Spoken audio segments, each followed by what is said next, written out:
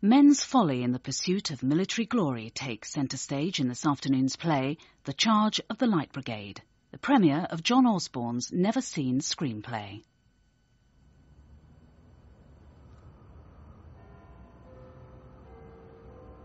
The Charge of the Light Brigade by John Osborne. Music and lyrics by John Tams. Producer Nicholas Newton. Directed by Bill Bryden.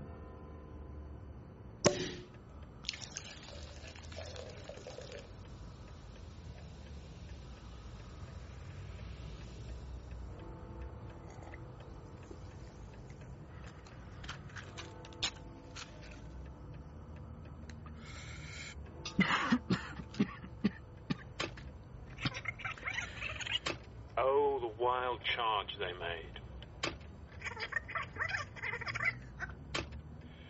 Her Majesty wishes to convey her mixed feelings of satisfaction and anxiety, and offers her prayers to the Almighty to protect her army and fleet and bless this great undertaking with success. The cause is a just one, if any war is just, and I will not believe that in any case British arms can fail. 4 things greater than all things are women and horses and power and war. That is our story, but no one would have known it at the beginning. The Charge of the Light Brigade by John Osborne.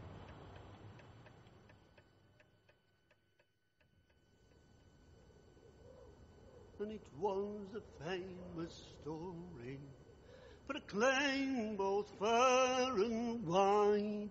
So let your children's children re-echo its with pride. Oh, Cadogan the fearless, his name immortal made, when he crossed the Russian valley with his famous light brigade. So, thank you for your time, Mr. Osborne. One last thought. Yes? When you wrote Charge of the Light Brigade, which of the characters first attracted you? That's a silly question. Was it Lord Cadogan? No. His mad brother-in-law, Lord Lucan? Get away. Was it Captain Nolan? Nolan? Oh, he was some kind of impetuous Irish Italian, a genius on a horse. But he was the cause of everything. Captain Nolan was in love with utterly impossible situations. That's what he thrived on. Think what it was like at the time.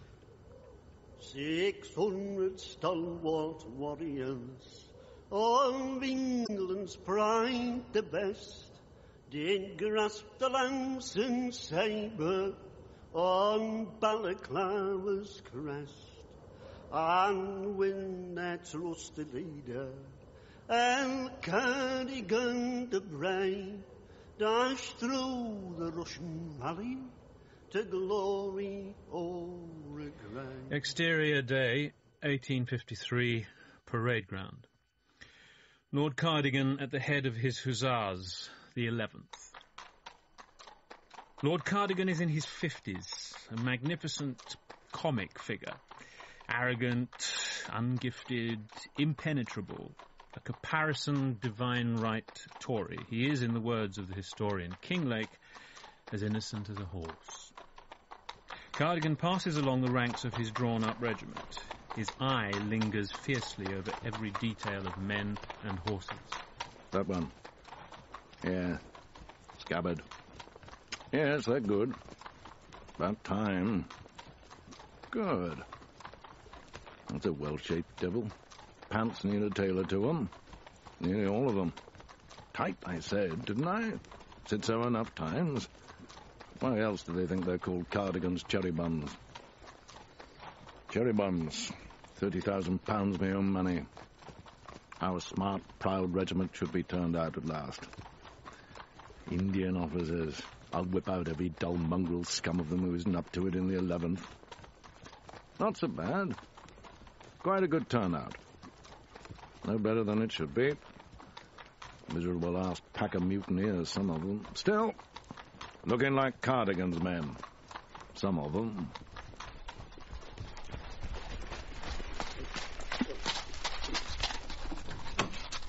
Nolan! Morris! Oh, my dear Captain Nolan, what a joy it is to see your face. I was about to look for you. I just heard you'd arrived. Tell me about Clarissa. Where did you meet her? What? Oh, Clarissa, you banished her from my thoughts. About being a soldier and all that. It's a rum business, isn't it? Clarissa? Yes, well, you'll meet her soon enough, if his lordship will allow. Lewis Edward Nolan is an impressive-looking man. About 35, he has the look of a romantic, but the intelligence of a self-divided and complex personality. The mould is heroic, but molten with secret fears and questionings. But there is also something about him, some hard wildness. Exterior day, barracks. Cadogan rides up through the early morning mist. Sir, who are you? Captain Nolan, my lord. Who? Nolan, my lord. Captain, who do you say? Captain Nolan, my lord, late of the 15th Hussars. Is he now an officer of this regiment? Why do I not know of it, Captain Lockwood? Lord Raglan confirmed the appointment in your absence, my lord. Did he? Nolan, are you the writer Johnny one hears about? Captain Nolan has written 2 cavalry manuals, which, as your lordship may know, are very highly regarded. What are they called? Cavalry, its history and tactics, and the training of cavalry remount horses. What do you call them? Cavalry, its history and tactics, and the training of cavalry remount horses. Never heard of them. Are they in the English language? Yes, my lord, and in German and French also. And what is your system? My system, sir, that you have for training cavalry horses, your system. May we all know of it? It is difficult to reduce to a word, my lord. Is it? However, I should say kindliness. Indian officer, are you? I was at Cawnpore with the 15th, my lord. So I thought. My lord, I have already a request to make, that I can have leave to attend a wedding as best man. So, best man, is it, Nolan? Want you to be best man, do they? What do you say the groom's name is? Captain Morris here, my lord. Ah, Captain Morris, indeed. For him you may. You're lucky, sir. My congratulations. Thank you, my lord. But be back for my parade. Exterior day. Music appropriate to a wedding. Captain Edward Morris and his bride appear at the doors and pause. Nolan appears in the background. Some common people look on. A few cheer the bride, Clarissa Morris. She is pleasing to look at, observant, intelligent, sheltered but full of curiosity and eagerness. They make their way to the waiting carriage, ascend. Then the wedding feast and reception.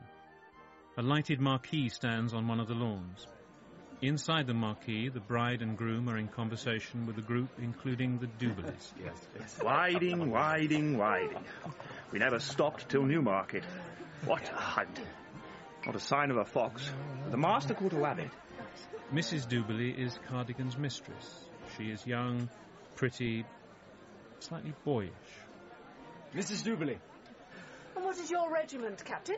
The 11th Hussars, madam. Ah, Cardigan's unfortunates.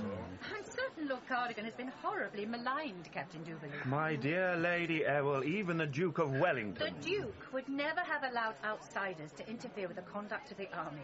Oh, and certainly not Parliament or any gaggle of politicking radicals. Lord Cadogan is a gentleman, which is indisputably more than can ever be said for the editor of the Times. He certainly has the most beautiful golden hair, like an exquisite lion. And nothing but empty air inside, they tell me.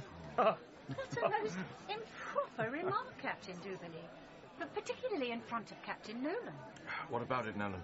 I agree with Lady Earl. It would not be proper to pass judgment on one's commanding officer. Besides, I have scarcely made contact with his lordship yet. I have been with the 15th. India? Oh. Nolan had a commission in the Austrian army, captain without purchase in the 13th, and they made him riding master, breaking the nags in according to his own methods. And he's been to France and Germany and... Russia, to study the subject. Haven't you known?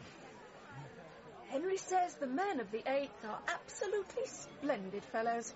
If it should come to war with Russia, or anyone, it would be a privilege to fight with them. Tremendous. Tally-ho! That's surely evident. My Lord Earl says we should lick an army 3 or 4 times our size. What's your opinion, Nolan? The infantry army is probably the best in Europe. As for the cavalry, which is my own interest, I would say we have the finest horsemen in the world.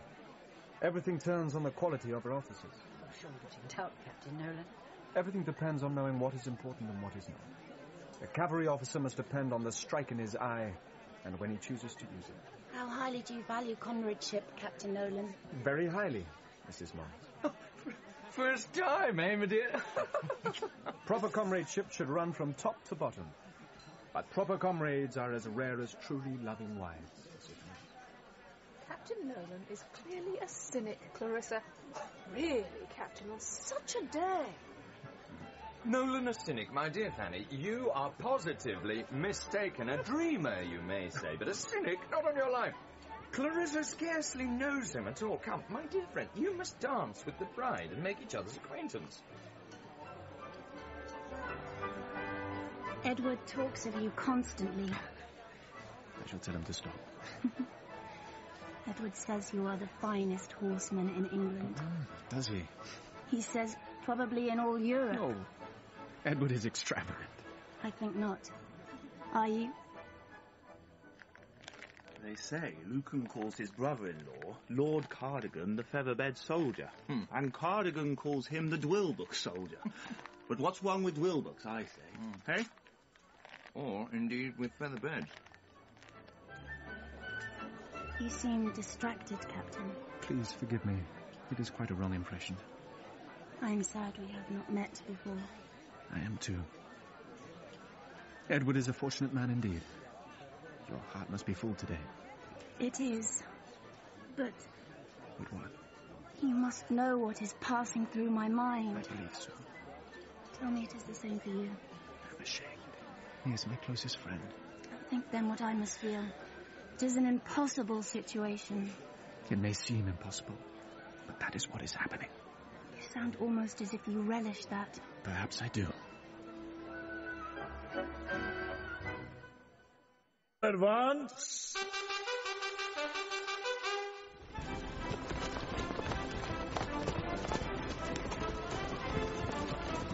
They tell me Lord Cadogan paid £30,000 for the command of the 11th. So much? For a regiment? My dear, Cadogan spends £10,000 a year of his own income, mind, in keeping up the 11th. £10,000? Well, those tailors' bills for the men's uniforms. He pays out of his own pocket. And then the courts martial and desertions and all. Superb turnout, Your Lordship. Quite a triumph.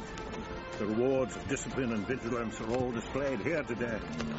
There's nothing wrong with the 11th. I shall tell Raglan. Never seen a regiment in finer order. Wish I could stay longer. Will you not dine in the mess tonight? No, I must leave at once. However, I take good news back with me to Lord Raglan. You and your men may celebrate that. Indeed we shall, General Airy. That I promise you. Champagne only in the mess tonight. His Lordship's instructions. Mind, champagne only, because champagne only. Nolan eats quietly. One of his guests asks him, Captain Nolan, could we have some Moselle, do you think? Nolan calls over the mess waiter. Cadogan watches him carefully. All along the table are bottles of champagne. Suddenly, the mess waiter bends over beside Nolan and places a black bottle on the table. Don't decant it. Sir, leave it on the table. You, sir. You. Captain Nolan. Captain Nolan. Nolan! My lord. You, sir. You are drinking porter. No, my lord. You are drinking porter, sir. I assure you I am not, my lord. Damn you, Captain Nolan, you contradict me. That is a black bottle before you, and you are drinking porter from it. Captain Nolan, it was his Lordship's express order that champagne only should be served in the mess this evening. I was not aware of it, Captain Lockwood. My lord, I apologize. Apologize, sir. You are drinking porter in my mess. It is not porter, my lord. That is a black bottle, is it not? I asked if I might have a Moselle instead of champagne, my lord. Captain Morris's guest I will not have porter or any other beer drunk in my mess. I've said so before. It is a drink for farmers and labouring men. Did you not know I'd forbidden it? He says it's a Moselle, my lord. What? Moselle? Moselle, you say? Then you'll know better, Captain Nolan. A gentleman decants his wine. He does not drink it from the bottle like a cowherd. I am in error, my lord. May I have your permission to leave the mess? No, sir, you may not. The toast to the regiment is to be proposed. You will charge your glass of champagne and join us.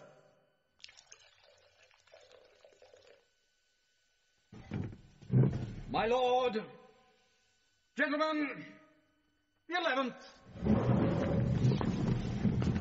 Yeah. My lord, with your permission, may I propose your health?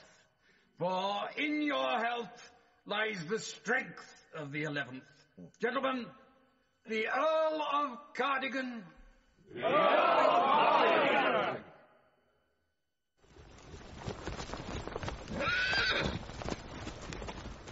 Captain Nolan, as president of the mess committee, I've been asked by Lord Cadogan to remind you of your disorderly behaviour in having a black bottle placed upon the table, as you did last night. I have apologised to his lordship. He says further that you are to remember in future that the mess is to be conducted like a gentleman's table, and not like a common alehouse.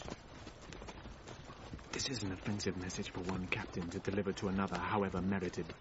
You had done better not to have delivered it, particularly before an audience of your brother officers.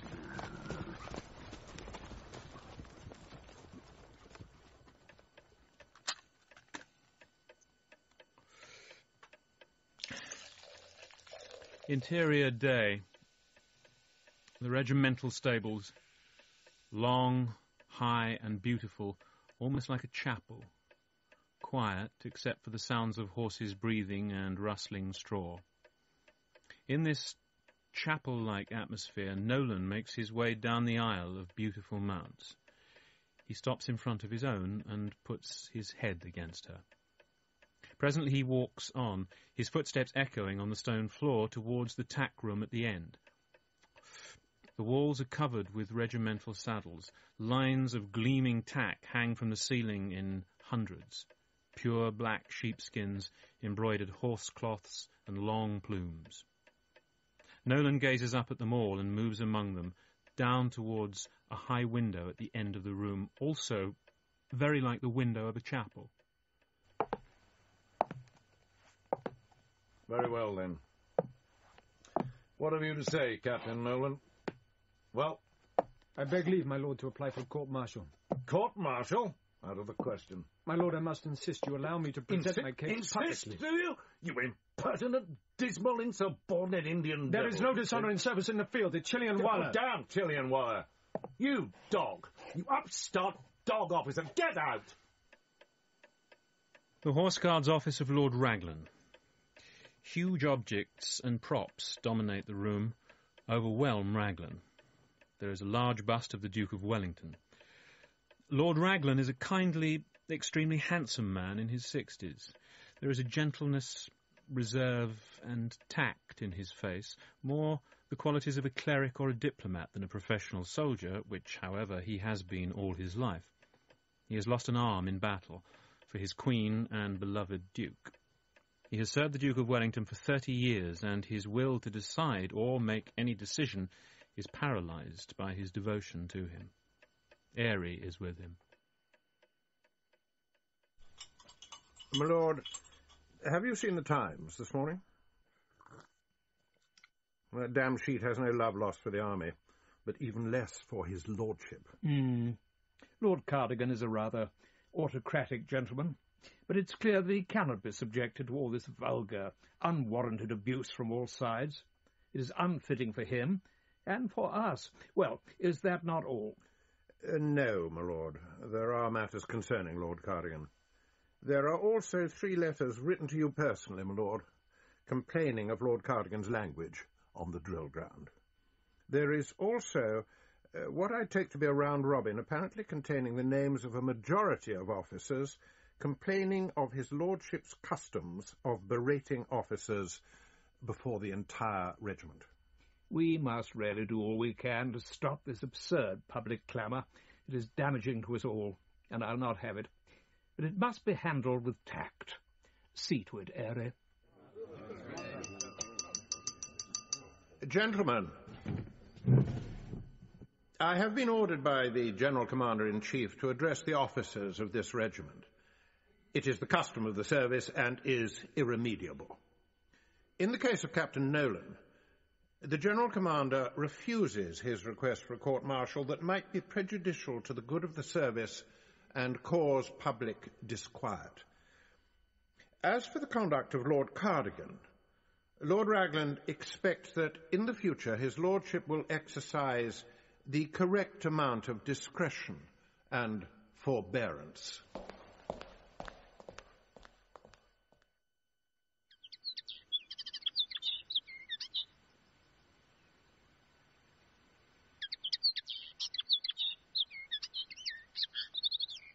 Listen.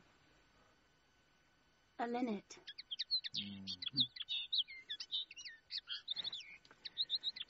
Oh, Nolan, it is good to have you with us. Everything seems so changed. You've been in our thoughts every day, has he not? You have indeed. It has been an anxious time. You are good friends.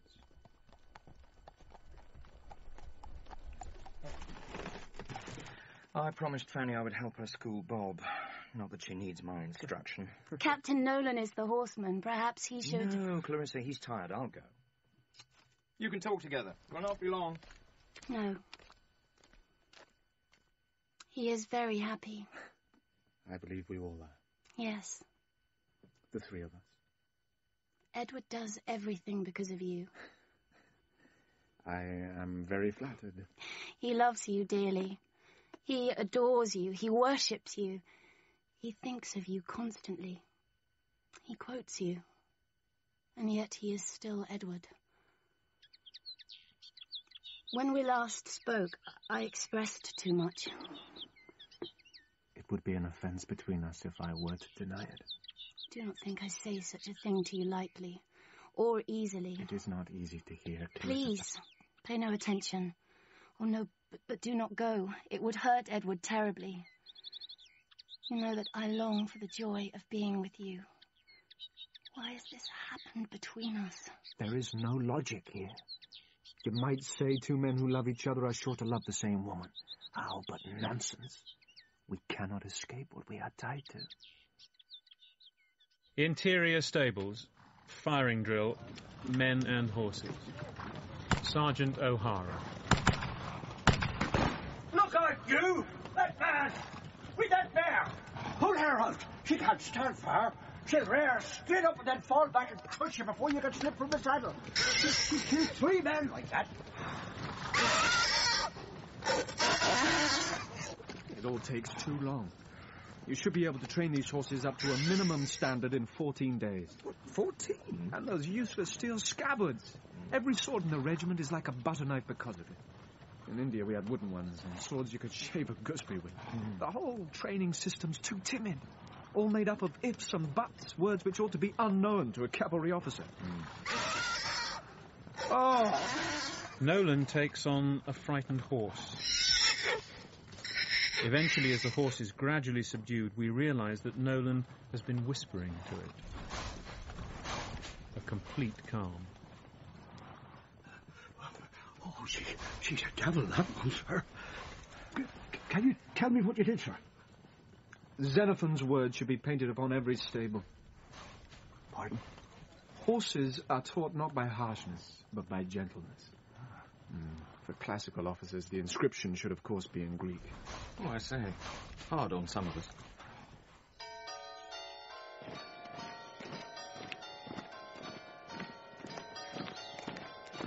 Prisoner on escort! By the left! Quick march!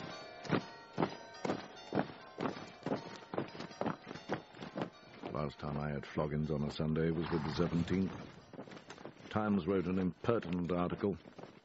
Tried to lobby Wellington to relieve me of my command. Not successfully, my lord. Certainly not, Captain Lockwood. The Duke could always be relied upon to protect officers against penny newspapers and politicians and any other rabble. Well, Let them scribble against this one. The men have been formed round three sides of the square. The prisoner advances a pace or two in front of the escort, and at the command of Cadogan strips to the waist. He is then fastened to the machine termed a triangle, which usually consisted of three poles tied together at the top. The farriers who are to inflict the punishment take off their caps and jackets. Go on. And Sergeant O'Hara sees that the farriers do their duty. Sergeant O'Hara gives the time to the farriers by audibly counting in slow time. When the first farrier has inflicted 25 lashes, Sergeant O'Hara calls out in a loud voice, 25! No! Stop! 25! And then orders a second farrier to supply the place of the first, and so on. Lockwood records the number of lashes. Sergeant O'Hara stands behind the farrier with a cane to see that he does not lay on lightly or unfairly. The prisoner is released from the triangle, his shirt is thrown over him, and he is marched to the hospital. My Lord Raglan, there are other matters. The question of the Sunday flogging. The outcry now is very great, my Lord. Oh, Airy? Yes. What can I do? Besides, I have other more important concerns. The Tsar is playing a very dangerous game, Airy. Sergeant O'Hara. My lord? You are a sergeant in Captain Nolan's troop. Sir? While he's been on leave, I have discovered that he is not only inciting the regiment against me, he is attempting to slander me constantly. In view of the seriousness of the matter, I have decided that notes will be taken of the conversation of officers, and Captain Nolan in particular. You will take notes in secret wherever you see fit. In the stables, the orderly room, the regimental office, and you will bring them directly to me. That is an order. Dismiss.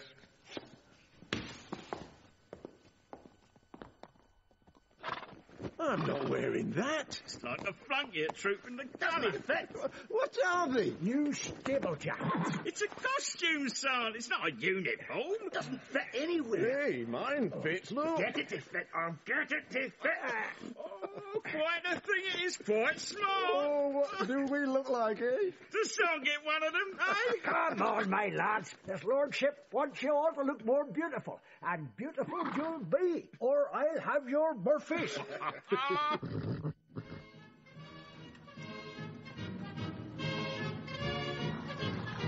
A triumph, my lord. Lord Raglan will be delighted. A most splendid performance.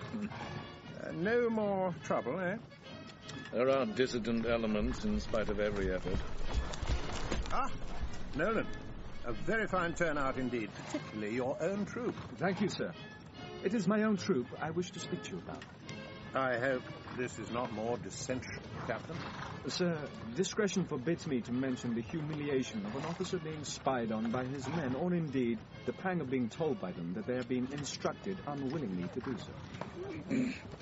I must draw your attention to a specific matter, the debt in my troop book. This is due to the issue of new stable jackets, which I believe to be unnecessary and ordered by Lord Cadogan without my consent. The men do not want them, but apart from this, although every troop in the regiment has been issued with the same new jackets, only my troop has been called on to pay for them.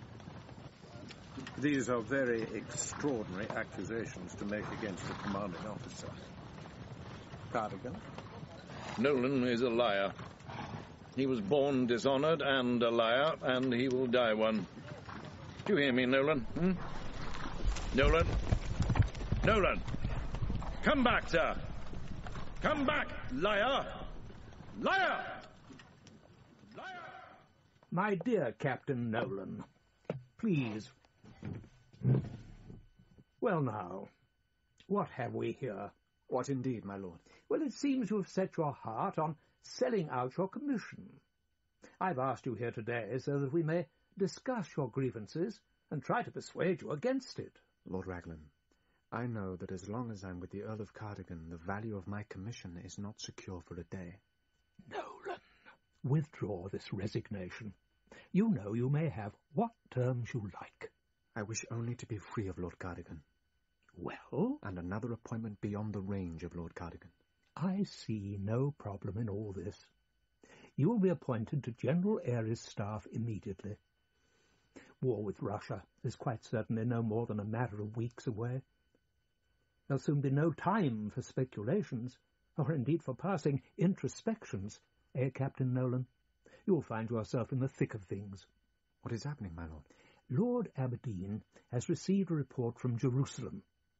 Wars have often been sparked off by trivial differences of opinion, eh? The monks started to squabble again. But behind them is the Tsar. The Tsar has The seized Ottoman Turkey. Empire is the sick man of Europe. Everybody is up in arms, and we are off to Russia.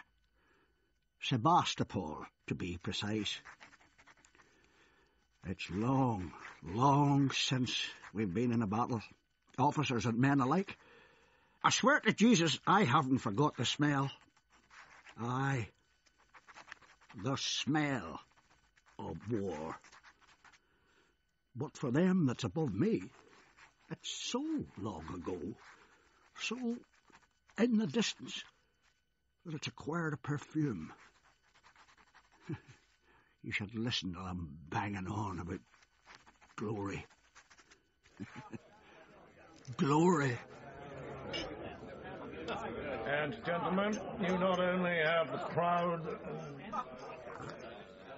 privilege of setting forth in the finest army in Europe. No nation anywhere has such a magnificent flower, such an ornament at its head. These contemptible Russians, savages, Russian savages, will have seen nothing like us in their lives. We shall astonish them. We shall astonish the world. Gentlemen, the regiment. It is cold, Russia. Cold. Oh, I'll not freeze, my darling one. I'll see the Black Mountain again. But bitter cold it is, so they say. And it was a famous story, proclaimed both far and wide. So let your children's children re-echo its with pride. Oh, Cadogan the fearless, his name immortal made, when he crossed the Russian valley with his famous light brigade.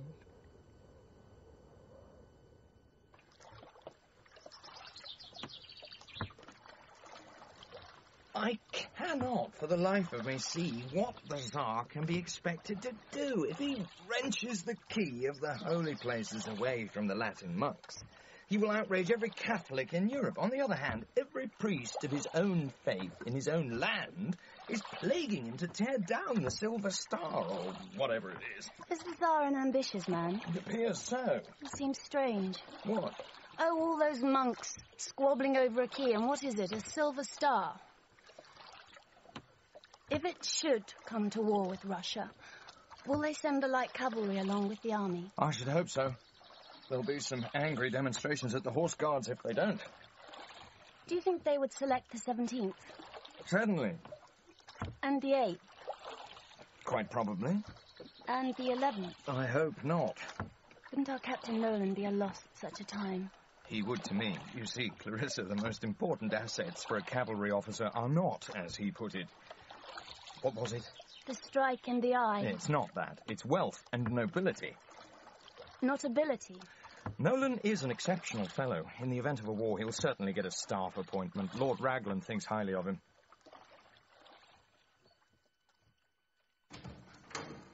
The Lord Lucan. Lord Lucan is a strong, active man with the remains of hardy, romantic good looks. Lord Lucan. Raglan.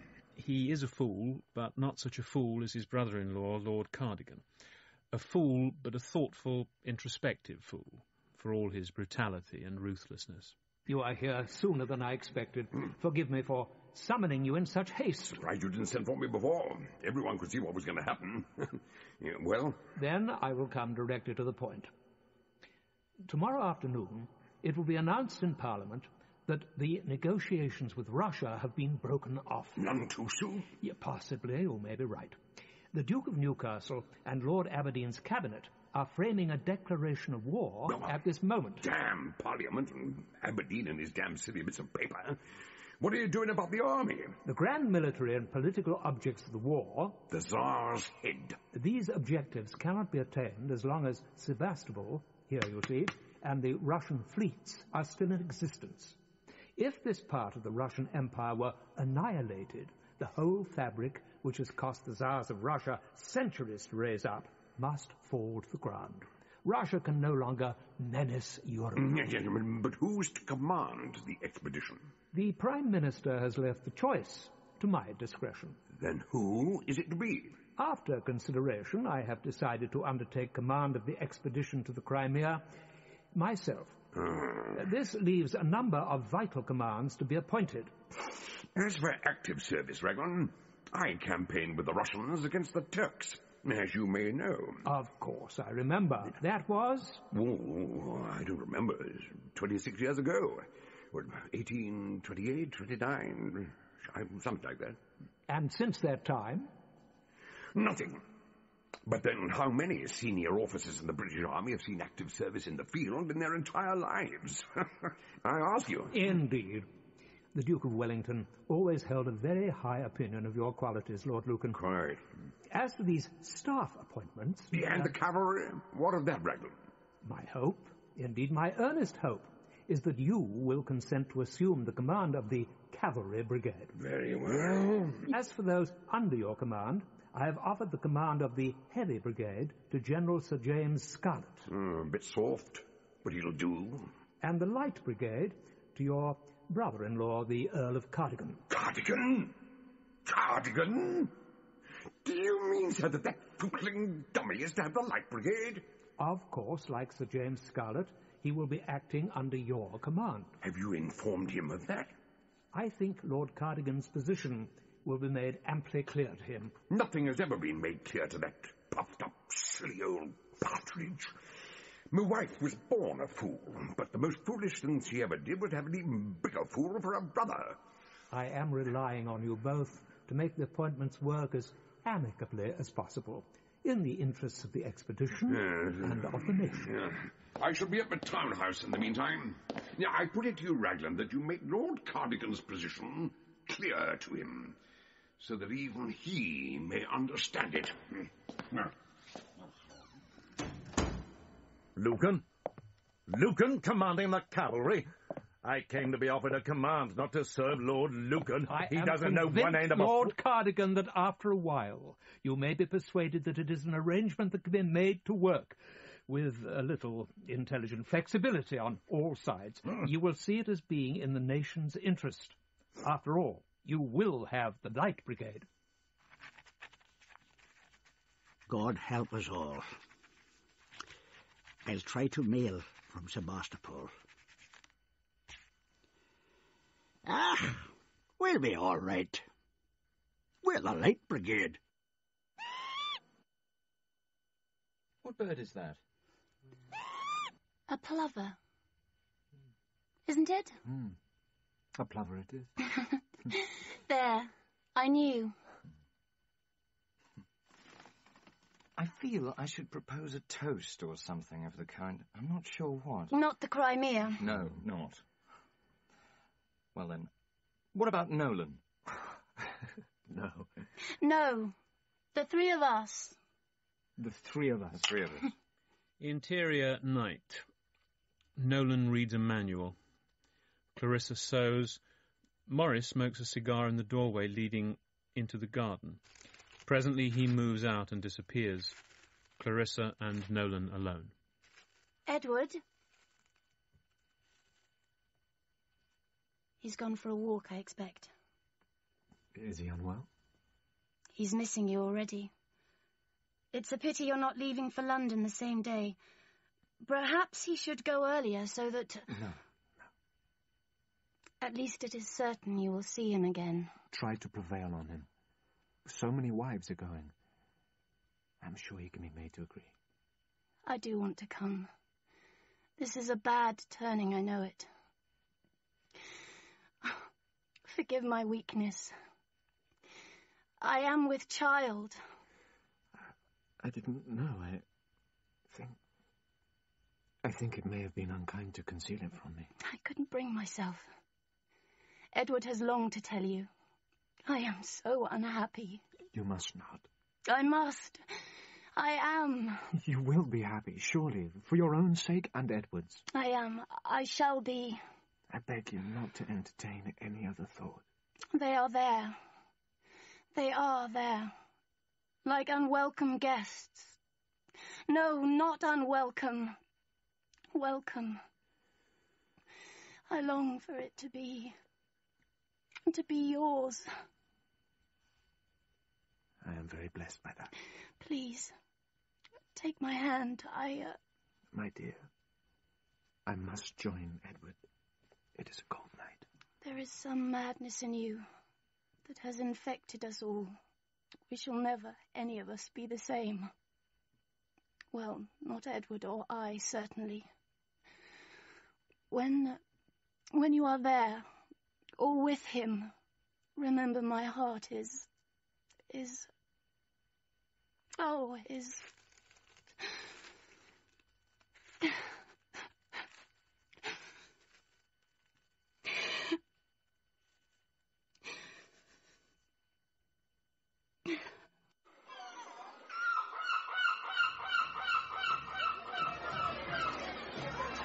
Captain, will you tell me, where is Lord Cadogan? My lord, I have an instruction from his lordship to inform you that he has left for Paris yesterday. What?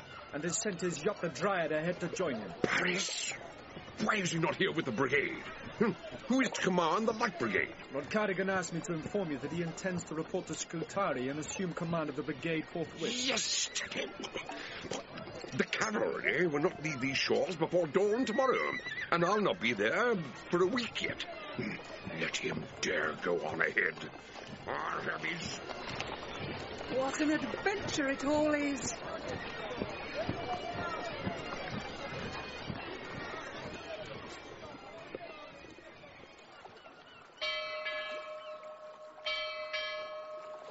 Now's the time to leave her, Johnny.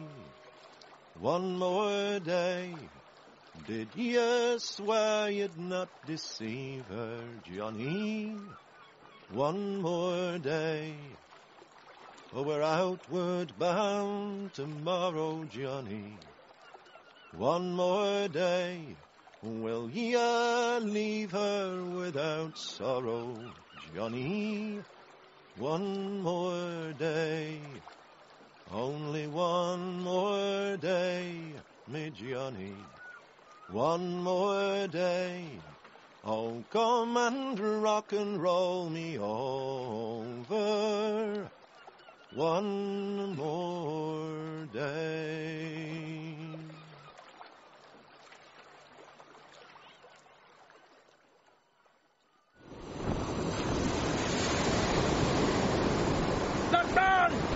That man there, that too. Canny, Sergeant! Canny? Canny? C6, Sergeant! Oh, God! This is worse than... This is no bit of a squall only. That man? Braithwaite, Sergeant. Braithwaite? Aye, sir. Squall, eh? Sailor, were you? Fisherman, Whitby. There's another wave! I'm going to... Braithwaite, sir. I don't feel too a chase myself. Well, get hold of something then, here. Oh. Now. I'm going to feet. Feet wide apart, and you, Sergeant. Oh, all right. Oh, we ever see bloody Russia? Oh, face the wave. See it? See it rise. Feet firm. Right firm, mind. And down we go in. Again. Hey, there. Squall be every quarter of an hour. Will it? God. Fantastic! You see? Aye. Here's another! Hey! Use your sea legs, Sergeant. Over the side there, nearly. Hold on, as I told you. Hold. Honest, I was nearly over. Oh, Jesus, nearly slept. Don't fall in me, lads. I can't swim. Fishermen reckon we all got a death.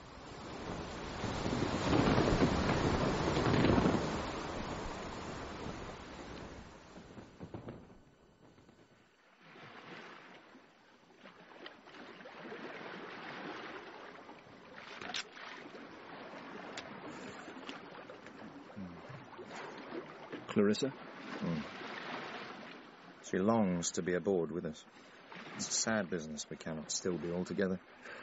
But in a very happy cause. Yes. We both wept. She sends her deepest affection and regards to you, Nolan. Oh, and this letter. Sealed order, mind, till we set sail. This is an irksome business.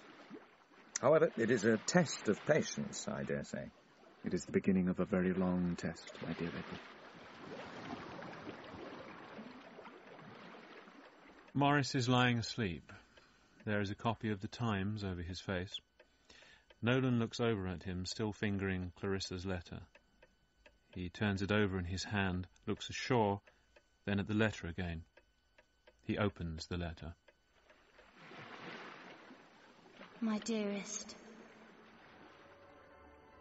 it is so completely wrong to aspire to such strange thoughts as I have. I long for you to survive and have life and return to me. And yet I cannot offer the same feelings for my own husband.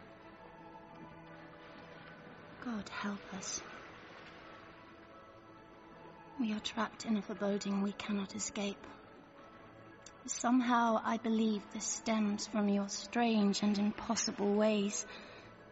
How you race from one impossible situation to another with a virtual glee. What have you done to us all?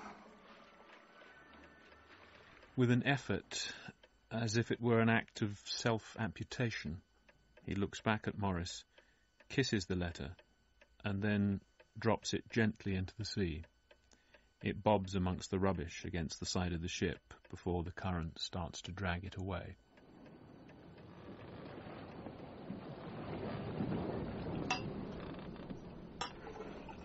Is there any good reason why I should not take the Light Brigade on to Varna? Only that Lord Lucan should first be informed, as commander of the cavalry brigade. He is expected to arrive within a day or two. And I am sure that Lord Lucan will see the advantage of pressing on to Varna quickly. You agree it should be done? I see nothing against it. Very well, then. So be it. Have your way, then. It is too warm for argument. Proceed on to Varna with the Light Brigade at once. Do you think it's wise to let him go ahead on his own without Lucan's knowledge? I think it's certainly prudent to keep them apart as often as convenient. I don't relish the sight of Lucan's face when you tell him. Neither do I, General Earl. Neither do I.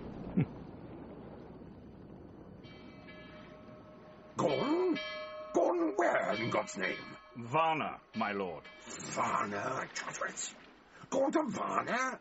Rot him. How dare he go to Varna? I give no orders for him to go to Varna. He shall move or stay put as I say. As I say, not as he will. Does Raglan know of this? Lord Raglan gave the instruction. Gave? To that partridge? Tell the captain we shall move on to Varna at once. Now, I'll have him. Lord Raglan says you are to report to him immediately on your arrival. Really?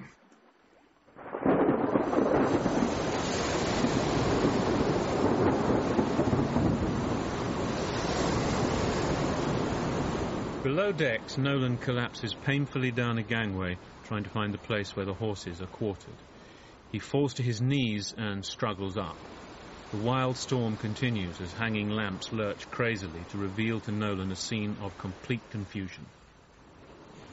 As the ship rolls from one side to another, row upon row of horses are pitched forward and back to the accompaniment of screaming and stamping on the woodwork of their boxes and the yells of the men who are trying to control them. The rows of frantic horses struggle to their feet or flounder and kick at the desperate men who are trying to help. Picking his way through the confusion, Nolan finds his own horse. The animal rears and struggles, even though she appears to recognize it is he. Nolan grapples with her. As the storm abates, the scene of exhausted men and injured horses. Nolan is in his horse's stall. He lies back beside it, exhausted, and barely able to comfort it. Out on the deck, a horse is pitched overboard. It hurtles downwards into the sea, its quarters stretched in the air. Nolan looks out to sea. The sounds of horses gone mad and being shot behind him. Yet another splash, then dozens of dead horses bobbing in the sea.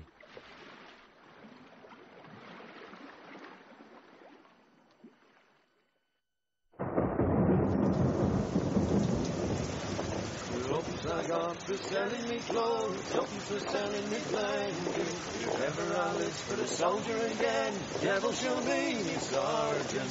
Poor old soldier, poor old soldier. If ever I live for a soldier again, devil shall be me sergeant.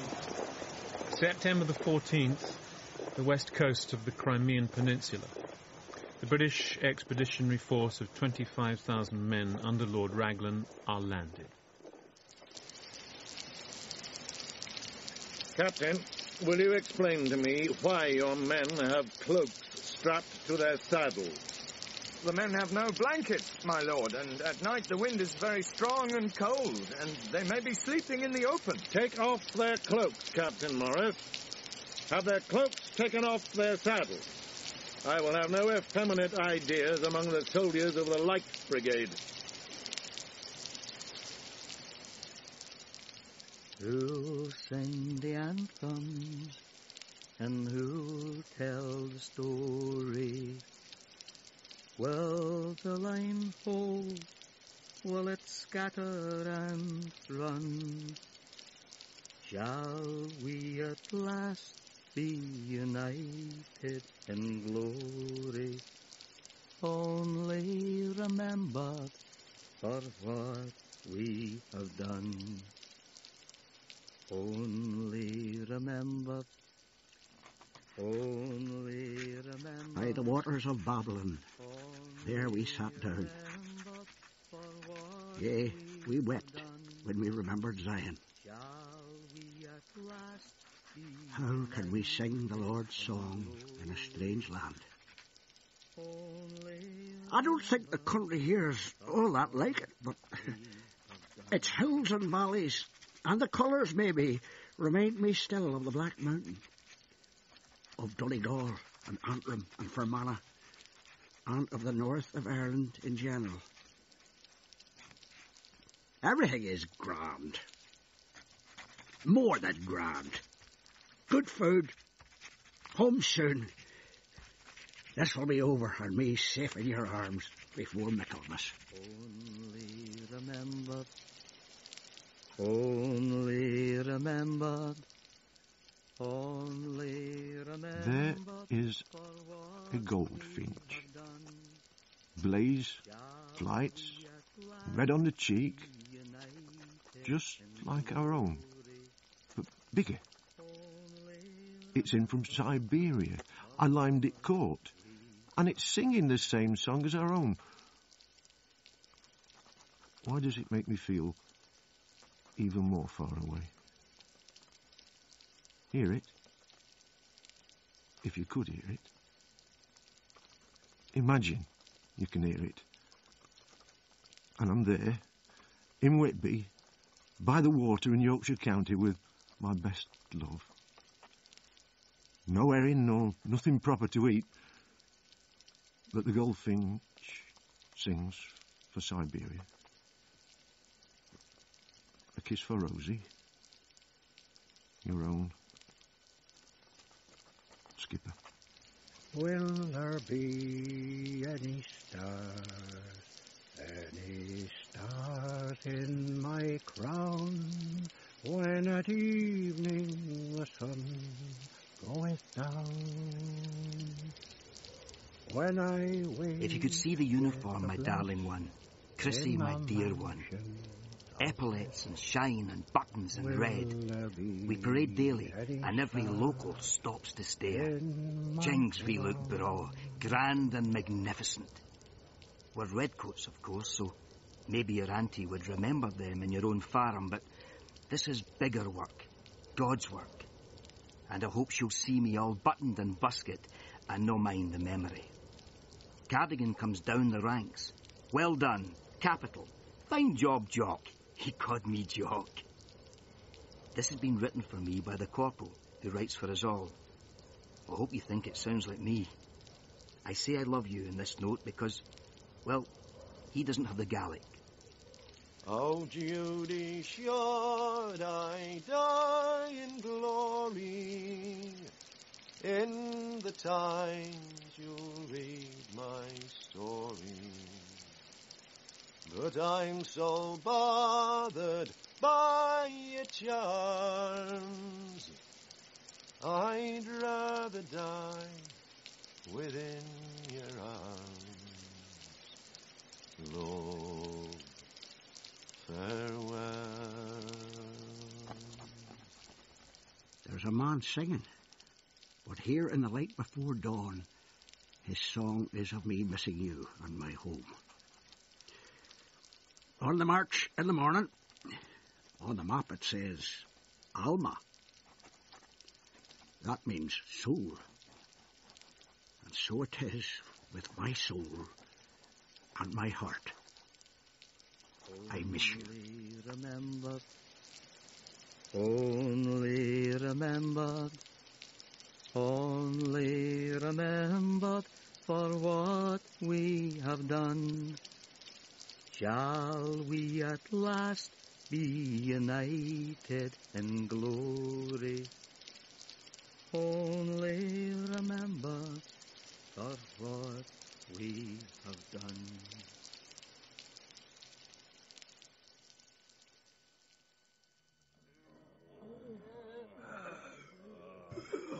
Parched. So parched. I've seen this before. Oh, God. Oh, canteen. Yeah, take a sip. No water, Braithwaite. No water. Now, try, son. He's turning black, the poor bastard. Oh, God. He's turning black. Poor bastard. Then, look, this. Hail Mary, Hail Mary, full of grace. The sound of dying. Bodies blackened fall into pools of water. Horses approach. Lucan and Charteris. It's cholera, my lord. 11 men have died, and there are more. Damn cholera, or whatever you call it. We're not here to drop dead in the vapours like girls. Get them up. Inside the tent, in the candlelight, the face of Nolan's groom just caught in the grip of cholera. His eyes appeal for help, and he manages to put out a hand to Nolan, who withdraws with instinctive fear. Even in his agony, the man looks shocked by this response from a distinguished officer. He tries to speak. Nolan reaches for some water to give him. The man tries to touch him again, and again Nolan withdraws. The man manages to mouth the word water. Nolan stares at him in horror, turns and goes. Nolan outside the tent. He breathes the air in deeply. He is about to take some water from the pitcher, then realizes it may be contaminated.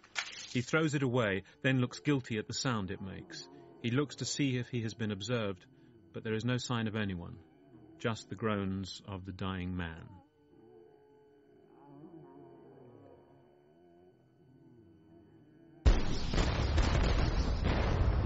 On September last, the 18th day, we landed safe at Big Crimea, in spite of all the splashing spray, to cheer our hearts for Alma. That night we lay on cold, cold ground, no tent, no shelter to be found, and with the rain was almost drowned upon the heights of Alma.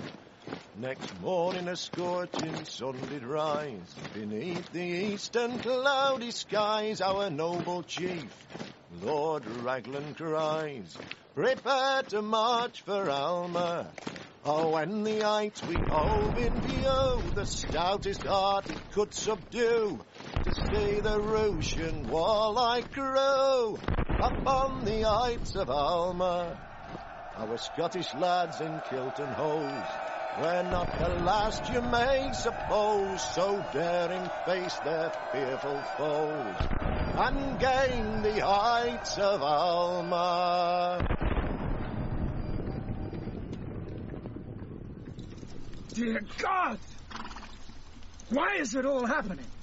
1,000 of our horsemen, looking on at a retreating enemy, a wretched horde of Cossacks and cowards who never struck a blow, ready to turn tail at the first trumpet, and all 10 minutes gallop away. Well, we shall have our turn, Nolan. It's not Raglan's fault. Damn our turn! What is happening to the world? We are in the grip of mad people. Oh, as for the noble yachtsman and Lord Lucan, it is impossible that God ever created two greater muffs.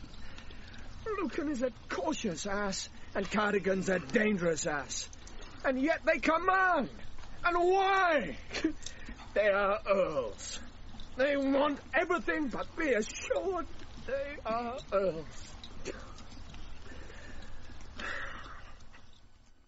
Exterior. The Alma battlefield. Evening. Nolan wanders alone, shattered by the dreadful spectacle of the field and the sounds of the wounded. A British soldier gives water to a Russian officer and is shot in the back for his pains by a wounded Cossack. Nolan watches the scene in slow horror. Then he goes over to the Russian, takes out his pistol and shoots the wounded Cossack. Sickened, he wanders away in an exhausted daze toward his tent. Morris is there, smoking a cigar. They look out together across the plain. You're shivering. It's cold.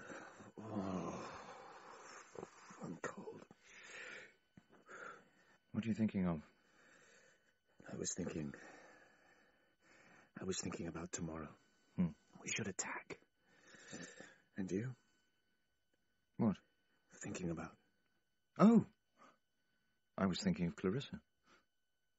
In the cavalry camp of the Light Brigade above Balaclava, row upon row of bell tents. Outside the tents, remote, unworldly-looking officers recline in all kinds of attitudes, sometimes looking as if they were outstretched upon the lawns of Oxford colleges. Then, everywhere is the baggage of men and horses, of live cattle kept for slaughter, of sweating troopers and stamping horses. All the chaos of a vast army inadequately fitted out for a disastrous, epic picnic.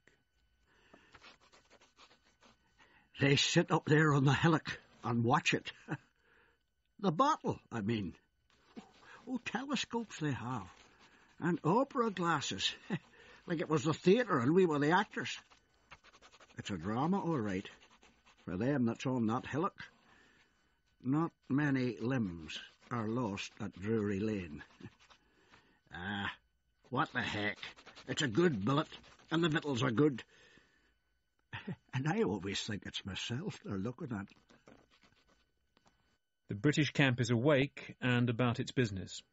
French officers in red peg-top trousers and jaunty kepis swagger about with the condescending air of professionals watching the goings-on of amateurs. In contrast to the French, many of the British officers are wearing check sporting coats above their tight regimental trousers with fancy shirts and flowered neckerchiefs. Captain Doubley himself is wearing a braided French kepi above his hussar jacket. Look what I found. It matches my number ones in this French kepi. It's a photograph, surely, is it not? Where is that Times, Johnny? Where is he? Treacherous cove. Other officers are wearing an extraordinary assortment of gear, gold-braided forage caps, felt wideawakes of all colours over otherwise impeccable regimental rig. Here and there, even a Turkish fez from the bazaars, or, most surprising of all to the French, various kinds of sun helmets with flowing white or coloured veils. Charteris? Who's that naked fella? Over there. Lord de Ross, General. Do you not think he'll get sunstroke like that? Lord de Ross. I have made my wishes to Lord Cadogan clear on this matter. He chooses to ignore them. I will have my officers properly dressed. Take an order. Lord Lucan observes that some officers, and in particular those under Lord Cadogan's command, are not wearing their gold sword knots as prescribed by regulations. Gold sword knots, yes, as prescribed by regulations. Lord Lucan will see to it personally that failure to conform with this order will bear heavy penalties. Now have these orders dispatched at once. British officers abroad on active service will not be allowed to make themselves ridiculous. They will dress as they do in their own country.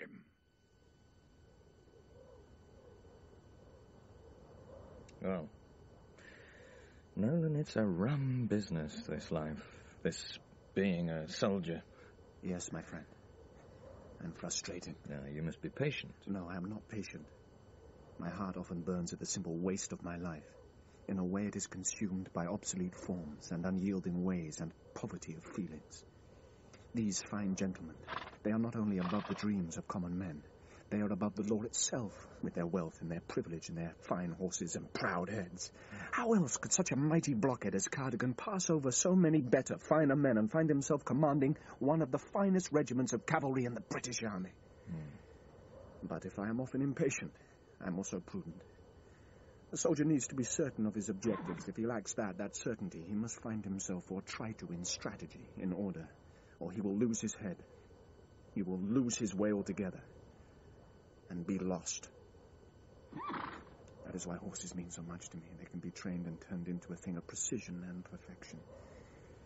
They can even be loved, to a degree. And at moments like this, my friend, is it not fun? The most glorious life a man could lead, huh? And it was a famous story. It is dawn.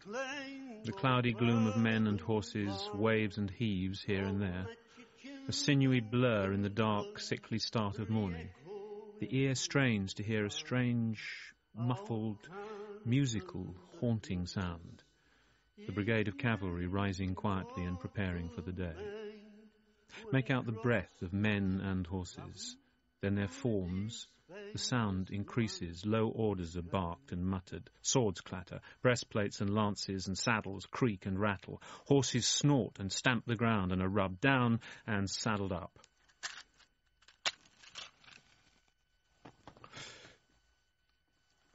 Everyone is turning out.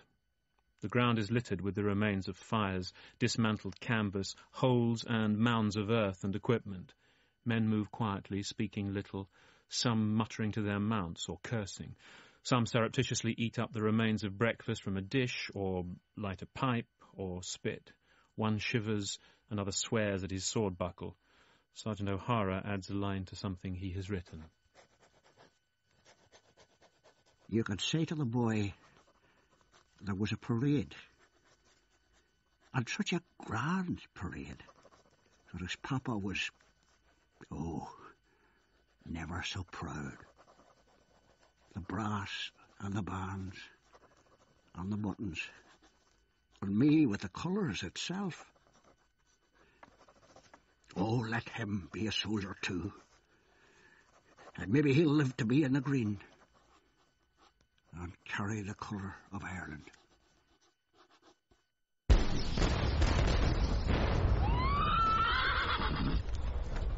Lord Raglan. Ah, Nolan. My lord, the enemy has advanced, taken the redoubts, and now his infantry is advancing from the Terragoran. Lord Lucan has brought up the heavy brigade. The cavalry is already exposed to musketry from the redoubts 2, 3, and 4. They are bearing down on Balaclava. There's only one thing to do, my lord. Bring up the 1st and 4th. Precisely. Airy, inform Lord Lucan. He'll manage all right. I'm not so sure about Cathcart. What do you think, Nolan? Perhaps I might deliver the order in person. Good. Tell Cathcart he's to move his division immediately. And tell him immediately.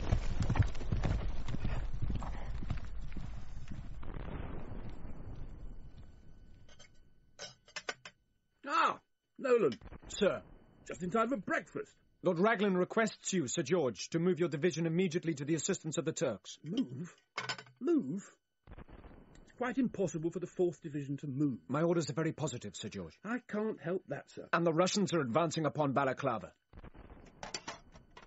It is impossible for my division to move, sir. The greater portion of the men have only just come from the trenches. The best thing you can do is to sit down and take some breakfast with me. Here. The new officer was having the vapours. So the sergeant said, and up he spoke, that we should all write home as we were never coming back. So here is this letter that you will receive. my demise. I fought for my country and died. I was not cowardly. It's bravely I fought until the end for our dear Queen and England. The sergeant said this before, so I hope this letter never has to reach Whitby. A big kiss to Rosie and you, my darling one. If it's God's will that the battle takes your loving husband. When the piper plays, whoever they are the enemy, be Turk, be Russian, be French, fairly buckle. It's as if it's a sound from the valley of the shadow. Up close in the whites of their eyes, you see the defeat in them when the piper plays.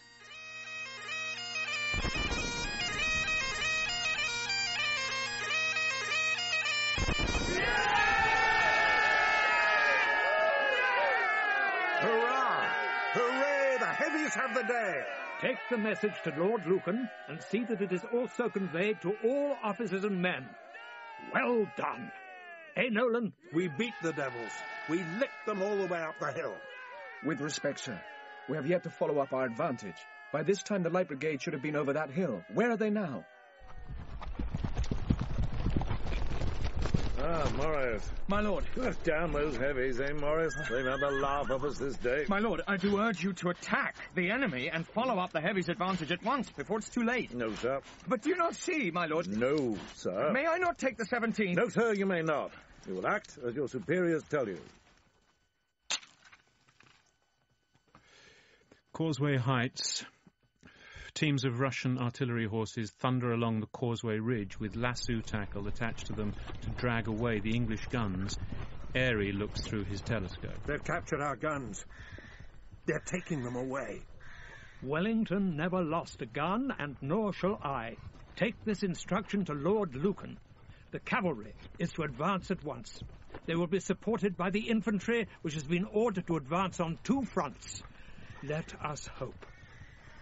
Supported by the infantry? Where are they? We shall wait. The Light Brigade wait. The Heavy Brigade wait. The Russians continue withdrawing the guns up the valley. Do you see that Russian army, my lord? For 50 minutes, Lord Lucan has stood by and watched them, and all the time they're ready to be completely rolled up by an attack of cavalry. The mere sight of our brigade moving would be enough. General Earl, my lord. This is the 4th order I have dispatched to advance his cavalry at once. Kindly take this down in your clearest handwriting, so that it may not be misunderstood or ignored a 4th time. Lord Raglan wishes the cavalry to advance rapidly to the front. Follow the enemy. Captain Nolan, will you read the order I've just dictated to General Airy in his own handwriting? Lord Raglan wishes the cavalry to advance rapidly to the front, follow the enemy, and try to prevent the enemy carrying away the guns. The troop horse artillery may accompany. French cavalry is on your left. Immediate, signed, Airy. Very good, Captain. See that it is delivered and executed. Nolan puts the order into his sabretache. Everyone watches him with some awe as he dashes off recklessly and fervently, and as only such a superb horseman might dare. He drives his horse down the treacherous Sapoon Ridge with miraculous skill, on down into the North Valley to Lucan's position in advance of the Light Brigade. Lucan is with Cadogan. Sir. Who are you? Oh, I was sure you'd met our Indian captain. This is Captain Nolan, my lord. Nolan? Yes. Will you execute Lord Raglan's order, my lord? I am waiting. Captain Nolan, if you look before you, you will see neither enemy nor guns. The usefulness of such an order as this eludes me. The position, my lord, I assure you, is clearer from above the valley where Lord Raglan stands. Is it? Lord Raglan's orders are that the cavalry should attack immediately. Attack? Attack, sir? Attack what? What guns, sir? Nolan, Mr. Nolan, where? Now tell me, Huh? Where and what to do? There. There, my lord, is your enemy. There are your guns. Cardigan, I suggest you advance steadily and keep your men well in control. If the brigade is handled with care, there should be no useless or unnecessary loss.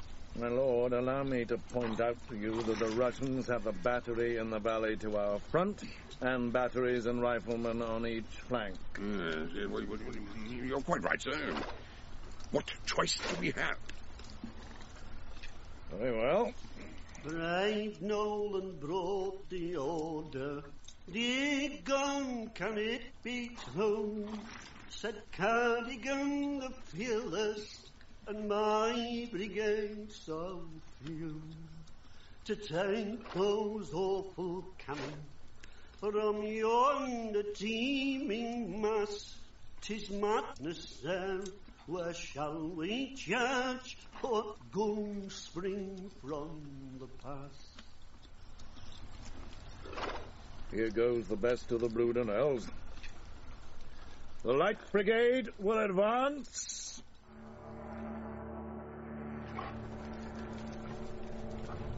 Right, squadron! Right, squadron! Keep back! Do look to your dressing! Cardigan trots ahead of the Light Brigade, erect but stiff in the saddle. He wears the uniform of his old regiment, the 11th Hussars, richly decorated in front with gold lace. His figure is rigid and collected, as if he were merely schooling a skillful horse. Across his path to the right, a wild figure appears. It is Captain Nolan, turning round in his saddle, shouting and waving his sword as if he wanted to address the entire brigade. Cardigan's face sets into fury. Now Nolan, in his desperate mime, ahead of the brigade, pointing towards the causeway heights on the right. His left shoulder is straining in mime towards the south, his legs kicking his horse in the same direction. Cardigan's face twitches with rage at the spectacle of a junior officer daring to move in front of the advancing brigade in this way. It seems a cruel, outrageous taunt to him.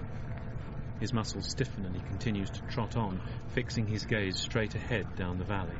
Nolan and his mount pivot round desperately in an effort to make a final sign, like an agonized dancer's last leap before he crumbles. A Russian shell bursts on the right front of Cardigan and throws out a fragment which hits Nolan full on the chest and tears into his heart.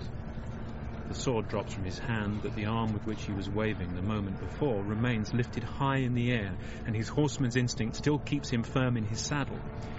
Immediately missing the perfect hand of his master, the horse wheels about and begins to gallop back upon the front of the advancing brigade. Nolan is still erect in the saddle, his sword arm still high in the air. From this strange object there bursts forth a cry so weird and appalling that every man on the field, with the exception of Cardigan, is chilled by it. The dead man, still firm-seated with his uplifted stiff arm, shrieks as he passes through the ranks of the brigade till he passes the 13th Light Dragoons. Then at last he drops out of the saddle. The continuing advance of the brigade. The artillery and rifle fire has not reached the terrifying power it will do very soon. Here and there are horses killed or disabled, or an officer or trooper is lost. The ranks close up with the grace and ease which at first seemed so perfect. There can surely be no cause for desperate alarm. As soon as a man or charger has been ridden clear, the line closes up and rides on meticulously, scarcely a nose or a moustache out of line. The pace of this process increases, but the skill with which it is carried out keeps up with it until the whole thing has the appearance of some grim, extraordinary mechanism. The skill and order and discipline become more breathtaking as the toll becomes more terrible. Now remember what I have told you. Remember it and keep together. Morris digs in his spurs and leads on to the unwavering Russian ranks. They scarcely move. He drives his horse full at a tall Russian who seems to be a squadron leader. At the instant of contact, his sword transfixes the trunk of the Russian, passing through it with such force that its hilt presses against the man's body. Morris cannot free himself from the wrist knot which joins him to it. As he struggles helplessly, he receives a sabre cut on the left and another deep, clean cut which passes down through the acorn of his forage cap penetrating the skull. He falls to the ground, and as he does so, the impetus releases his own sword from the dead Russian beside him. He lies in a daze, half conscious.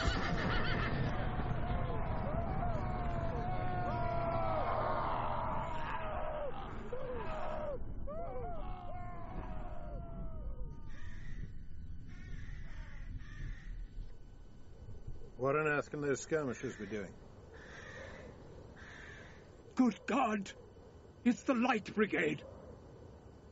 The remains of the brigade pass up the valley, some walking feebly, some limping, and some crawling.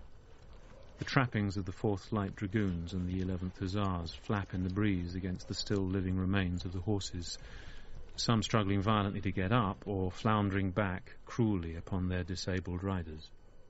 Morris, still unconscious, is being robbed by some Cossacks who obviously believe that he is dead. As they leave and turn their attentions to other men, he regains consciousness. He finds himself almost run down by a loose charger, but he is just able to catch hold of the horse's rein and mount him.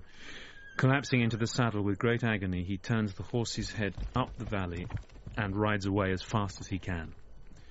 Lucan is looking down the valley. Good God! He sees the figure of Cadogan riding at a sharp, unhurried trot. They've sacrificed the Light Brigade.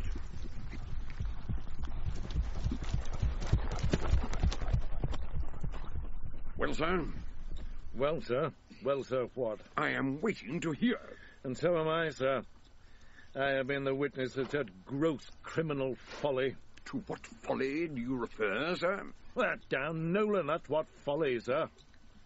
Riding before a general in brigade like a madman, damn him. And then to shriek like a woman, like some half-wit of a girl. Cadogan, you've just ridden over Captain Nolan's body. 4 troopers of the 11th Hussars and Sergeant O'Hara pick up the body of Captain Nolan and bear it, stumbling, across the field. They come to a place and set to digging with their spades. Morris kneels beside the body. He takes off his sword and watch and places them beside Nolan. Men, it was a mad plain trick, but it's no fault of mine. We're ready, my lord. Go again, sir. No, no, Sergeant. You've done enough today.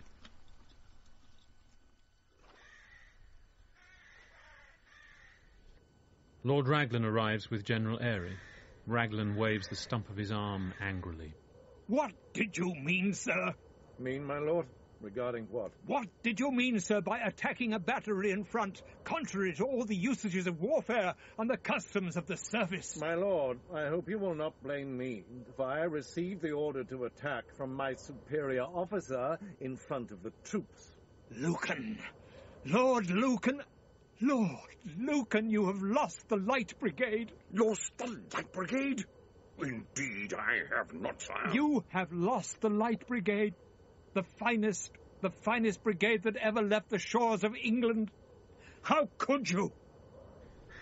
And there were pussy children against those 4,000 foe, ending with furious cannon and crushed by savage blows. Yet fought they there like heroes, for the noble England's fame, all glorious charge, heroic deed, what honour crowns thy name. Well, these sort of things will happen in war. After all, it was nothing to Chili and Waller. 400 of those soldiers fell fighting where they stood, and so that Russian valley, it was enriched with English blood. 400 of those warriors bequeathed their lives away to an England they had fought for on that wild October day. And it was the famous story proclaim both far and wide. So let your children's children re-echo it with pride. Oh, Cadogan the fearless, his name immortal made, when he crossed the Russian valley with his famous light brigade. October the 17th, 1854, 247 men lost, many more wounded, and the loss of 497 horses, not counting those thrown into the sea, and all in 20 minutes. The charge was never sounded. The Charge of the Light Brigade by John Osborne. The cast was as follows: Lord Cadogan, Charles Dance; Captain Morris, Jasper Britton; Nolan, Joseph Fiennes; Captain Lockwood, Trevor Ray; Mrs. Duberly, Lynn Miller; Captain Duberly, Guy Lancaster; Lady Earl, Angela Douglas; Clarissa, Charlotte Emerson; General Airy, Geoffrey Palmer; Lord Raglan, Alec McCowan; Sergeant O'Hara, James Ellis; Braithwaite, John Tams; James, William McBain; Lord Lucan, Donald Sinden; Charteris, Robert Oates; Sir George Cathcart, Sebastian Graham Jones; Ballad singer, Michael Waterson; John Osborne, Michael Feast. Studio production, Mark Smith. Post-production supervised and edited by Sebastian Graham Jones, John Tams and Ray Williams. A Promenade production.